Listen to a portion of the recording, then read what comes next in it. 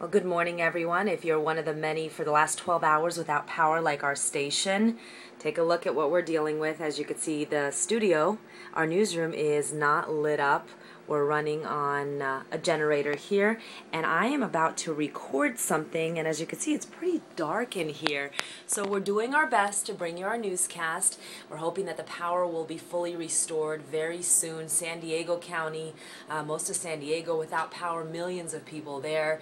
Arizona, also Mexico. I guess something went wrong in Arizona. Somebody did something and it just caused all the power to go out. So we're doing our best here. As you can see, it's really dark, as I said.